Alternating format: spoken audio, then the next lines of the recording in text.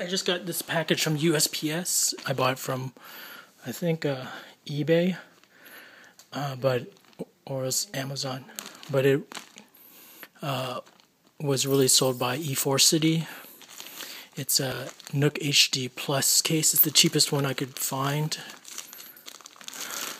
because I just got a 9-inch HD Plus from the one sale a day deal. So this is the model. I'll post in the description. Tablet Nook HD Plus pink leather case. It costs around $7 shipped. It's a great deal. So let me open it. There's no cushioning or packaging in it. Came in good condition. Turn it over. Feels that.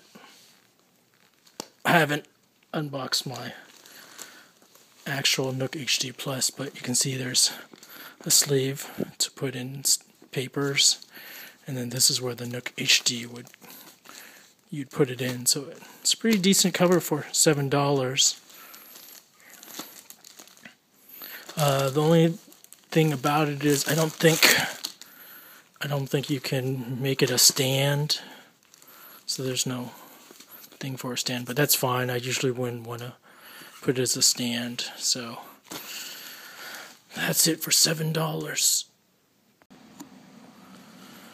So I'm gonna try this case with the Nook HD Plus. It comes on snug, and this top corner comes on fine. But over here, there's some cause for concern, because right over here, it goes over the power button and slightly goes over the volume button, so you have to be careful when putting it on. I guess you have to make sure it's a little below. I'm not sure what's the best option, but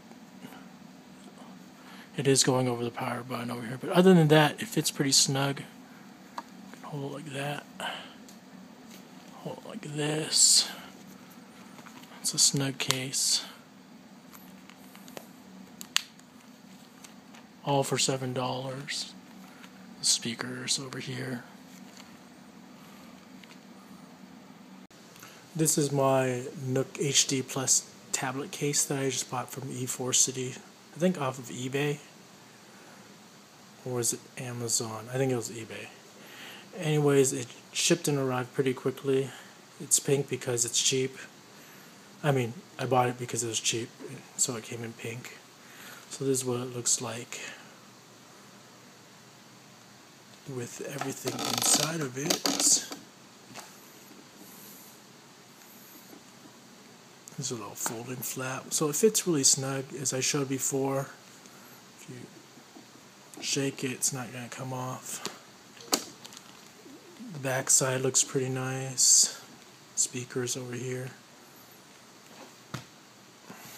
That's what it looks like sideways. It does have the smart turn off thingy where when you close it, it automatically turns off the tablet. Reopens the tablet, turns it off. So this was only cost me $7. It's not a bad buy, but my wife was complaining it looked kind of dirty. So I think it's okay. I just forgot to mention one thing. The case that I bought for my Nook HD Plus came with a stylus. Let's see if I can... Oh, just that. It says... Sorry, my hands are trembling.